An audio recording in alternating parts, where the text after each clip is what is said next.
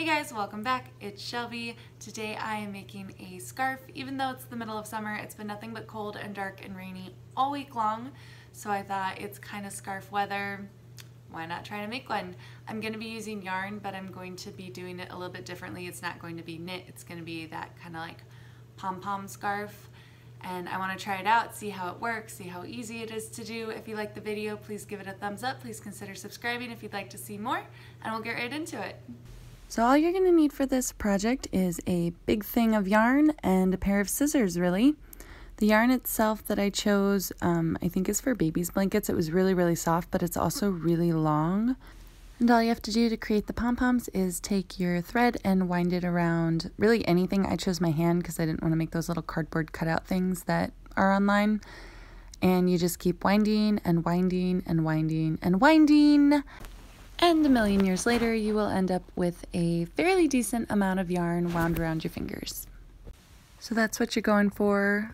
You can really make it as many loops or as few loops as you want. The more loops you have, obviously, the bigger and fluffier your pom-pom's going to be. When it looks like a good amount, just take your scissors, cut it off, and then cut a string maybe about 6 to 8 inches, depending on length, and then that's what you're going to use to tie your pom-pom off with. So just kind of loop the yarn through where your fingers are and pull it out, and then tie a knot. And then what I did was I tied it once on the front side and then flipped it over and tied it really tight on the back side, and then again so that it was a square knot on the back side and made this like bow thing. Once that's done, you're going to grab your scissors and kind of on either side of the bow where the yarn like loops over on itself that was around your fingers, you're just going to want to go in there and cut it just right, pull kind of tight against it so that all of your yarn threads are going to end up evenly, and do that on both sides, and then go back in and get any loops that you missed. And that's your first pom-pom. It's fluffy, it's cute, it's perfect, and we need about a million gajillion more of these. So get back to work with your yarn, winding it around your hands, and repeat the exact same process as before. Once you get enough loops, just kind of tie the center off. I did once in the front and twice in the back for all of them. It worked really well. Take your scissors, cut the loops on the ends, and then you have your second one right there. I'm not gonna lie, when I did this, the majority of them, I really just like sat in front of the TV and turned on a show. That's probably like the best way to do it, because you're gonna go crazy if you just sit there and make pom-poms over and over and over again. So I'm going to show you the 3 of them, and then I'll just show you kind of the progress updates of my yarn getting smaller on the big, it's not really called a spool, whatever the like bundle of yarn is. And then the little pom-pom pile is getting bigger. It's growing. It's starting to look kind of like a fluffy puppy, but that's sort of what I ended up with, as just a mound of pom-pom snowball things made out of yarn, and then I left some yarn at the end. I don't have a crochet hook, so I actually just took a paintbrush and taped the yarn to it so that I could poke it through the center of each pom-pom. So that's what I'm doing there. Basically, my goal was to get through the loop so that I could thread the pom-poms onto the string of yarn, just kind of like you would a garland for Christmas.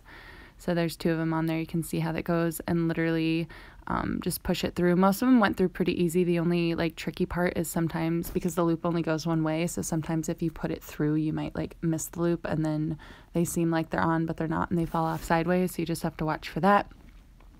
But I've been doing it for a while. There's quite a few on there. That's them basically done. It's really kind of loose. I really wanted them tightly packed together, so I just kind of pulled them nice and tight until they were on there. The very last one, I looped the yarn around the top of the pom-pom and tied 3 knots onto the yarn just so that it really wasn't going anywhere. So ignore the messy yarn on the floor because it kind of went everywhere. But this is actually super cool. Like, it just finished. Kind of looks a bit like a feather boa. It's pretty thick too. It's like maybe 3-4 inches in diameter, which is awesome. I'm gonna try it on, try it out, see how it looks. So this is it. It turned out super cute. It actually kind of reminds me more of a feather boa than a scarf, which is why I think I love it so much, because it's a boa. But this is it kind of worn as a scarf. But this would be how I would wear it, kind of very much as a feather boa, kind of pretending like, just kidding, I would wear it like that, but then I'd leave the house and chicken out and just be like, here's my scarf. But I do like it. It's actually like really comfortable. I can kind of move the pom-poms around, so I might like tighten those up a little bit. So far, even though it shed a lot while making it, it's not really shedding on my clothes, which is nice. So I guess I'll have to like test it out and see, but I wore a dark color kind of on purpose, and it's not really shedding on it, which is great. So super fun, super easy craft. I love the results. It's good to do if you're just kind of like bored at home. It does take a fair amount of time to do it all by hand, but it's not actually difficult. If you liked this video, please give it a thumbs up. Please consider subscribing, and I'll see you soon.